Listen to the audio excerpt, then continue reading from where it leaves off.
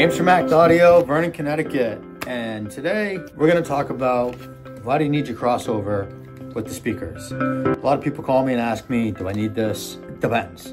Short answer is yes, you need it. This is basically protecting the horn of the speaker. So when it comes to an audio system, you know, your general audio system, like let's say in a car, you don't really want speakers to cross over frequencies, really. So you want to separate them, right? So you want your sub to play 80 hertz and under, your mid-range, your woofer, mid-woofer, whatever, up to 300, your mid-range up to, every system a little different, but I usually do 4K, and your horn's above that. This is your mid, this is your horn. Horn, it's a small speaker. It can't handle bass, right? You put bass to that little diaphragm in there, it's gonna blow it like that. This can handle more bass. It can't handle that low bass that, 12s can handle, 80 hertz and under. So you really shouldn't put much under 80 hertz to this speaker here of clean power.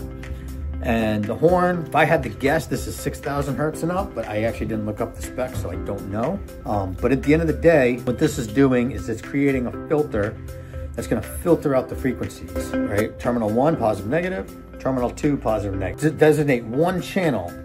So there's many ways to do this, right? This speaker has 2 terminals to all 4, or both of them, I should say. 4 terminals, but 2 pairs. So I'm confusing myself. But you can designate one channel of the amp to the whole thing, and you're gonna add this to filter the sounds. Or if you want a little extra power and you have it set up that you can, run independent channels, you can do that as well and run independent channels and have this going to it. Unless you're doing a DSP, I don't recommend it. If you're using a DSP, with the DSP, you can set these parameters inside of it and you can run direct the DSP to the amp to the speaker, and it's gonna give you a little extra power, so that's not being lost in here. It's argumentative because they say this is gonna drop your power and add distortion. I mean, maybe it does, but are you gonna notice it on your bike doing 80 miles an hour? Probably not.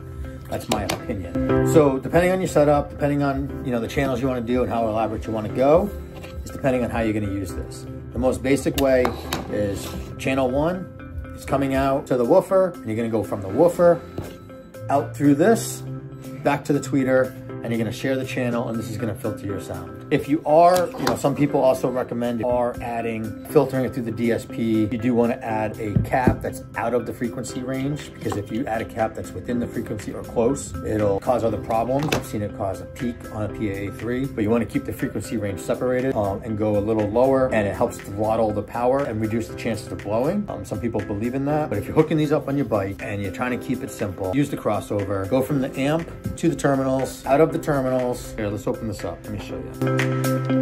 If you open this up, you have 2 ends. One end can go to the amp, the other end can go to here, and then these come around and hook up here. So this is pre-wired to do it exactly as I was saying, with you hooking up sound to the woofer, sound to the amp, and it goes through this for the horn only. I know it's probably a little confusing. I went a little all over the place, but if you have any questions, hit me up below and I'll try to clarify. And this is the Cicada CHX 654. There is a 652 version, which just gives you a little more power out of the amp if you're running it like that. This is for our display, so we're trying to keep everything 4 ohms to keep it even. Any questions, hit us up below. Thanks for watching.